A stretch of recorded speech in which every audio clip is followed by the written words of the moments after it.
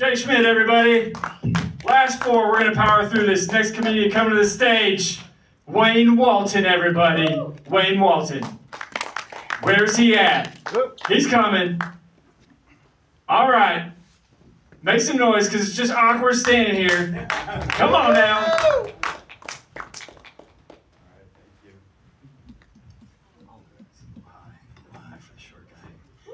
All right, the Spirit of the Lord is upon me. He has anointed me to preach the good news to the poor and to declare the year of our Lord's favor.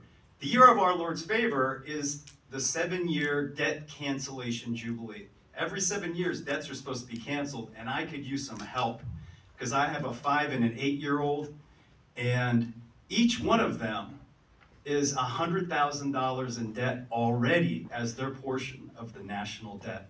So I can use some help. And I bet you everybody out there, if we all got together and did the debt cancellation thing, despite the protests of the power to the be, we'd have a better time off. So, you know, right now, the elite, the billionaire bankers, are building bunkers.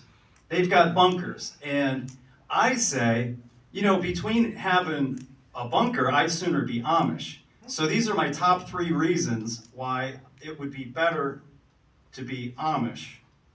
Number 1, Jebediah won't even know there's a black swan event. The only black swan he knows is the one in the pond out back. All right, number 2, both the billionaire pedophiles and the Amish are into virgins. So fist bump to Jebediah because, just cuz. You guys don't even know a virgin, I'm guessing. All right. The billionaire bunkers will eventually be museums. Think of that. They'll have tours. When this is all said and done and we have Armageddon and we have this black swan event, everything goes wrong. And after it's all over, it'll be history. And it'll be a tour that you could visit. And you'll be able to see the different rooms that, you know, Bill Gates or whatever these guys are, whatever they have with their movie collection is for the time that they're going to be underground during the big event. You'll walk from room to room, and eventually you'll come to the room where we find the guillotine. The guillotine where we took them all down. And then we'll see a song.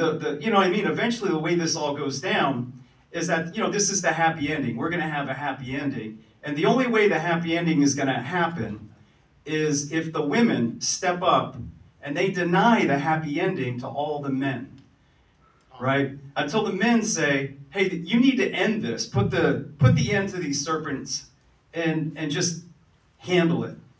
And just cut the men off until the men just get together and like, oh man, like we got to defend our children. These people are wicked. We got to do something. So what are we going to do? And when the men finally get together, like, is there any former military in the audience? Any, like, you ever been on a team and you got your tribe up and you guys have a chant together?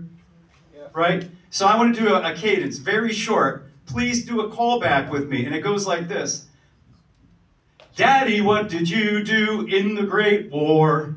Daddy, what did you do in the Great War? Fight! Did you stand? Did you even the score? Fight! Did you stand? Did you even the score? Crush serpent heads till you see them no more. Crush serpent heads till you see them no more. Serpent! Serpent! Crushers! Crushers! Dragon! Dragon! Slayers! Slayers!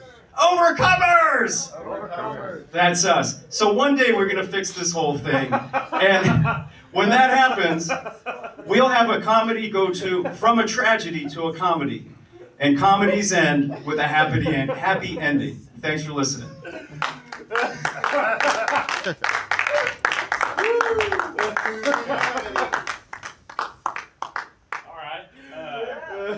That ended. Wayne Walton, everybody. Wayne Walton. We're on the last 3 comedians. And bring up a funny friend of mine, Mr. Manny Gassett, everybody.